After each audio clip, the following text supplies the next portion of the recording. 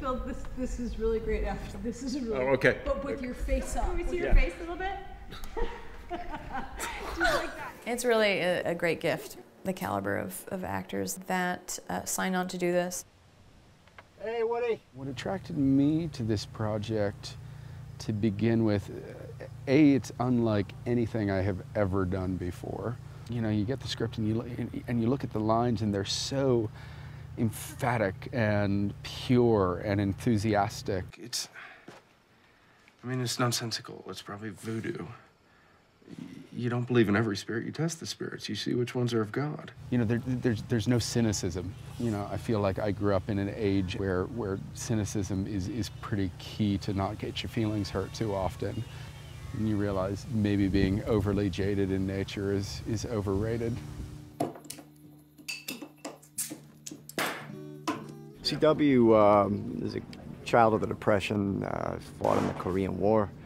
The guy doesn't take shit from anybody, doesn't really have a filter or much care what people think. Delightful in that way, actually. A lot of fun to play.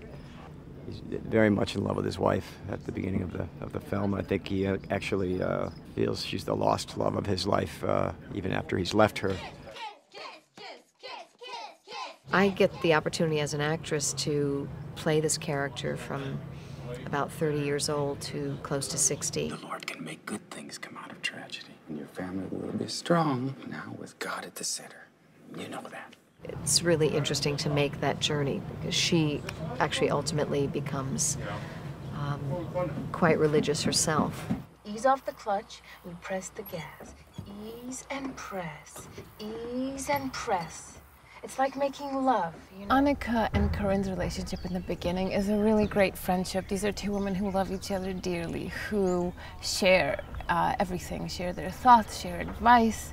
They're not envious of one another. And she's also giving Corinne a lot of advice always, you know, how to spice it up in the bedroom, you know, how to speak in tongues. She kind of takes her under her wing. And then in the end, you know, when Annika gets sick, the roles kind of reverse and she ends up taking care of me and helping my husband take care of me. Lord, hold her close. Give her peace that passes all understanding.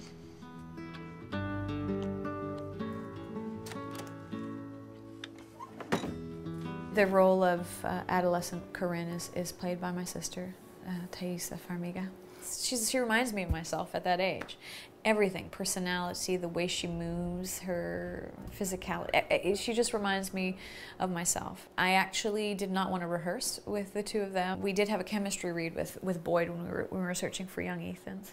It was apparent. I didn't want to rehearse them to death. I wanted, because she was a first-timer, I wanted to capture any nuance and magic of performance. Where's the cooler?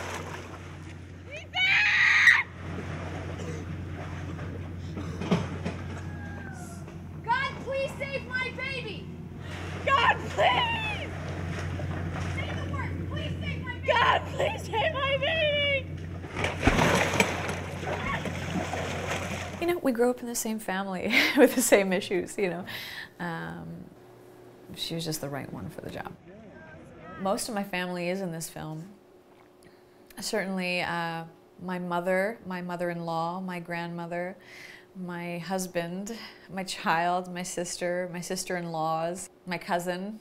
A lot of, and they're all to me, they're all very gifted and talented, and I was making a film about family. It's only natural that my family should find their way into it.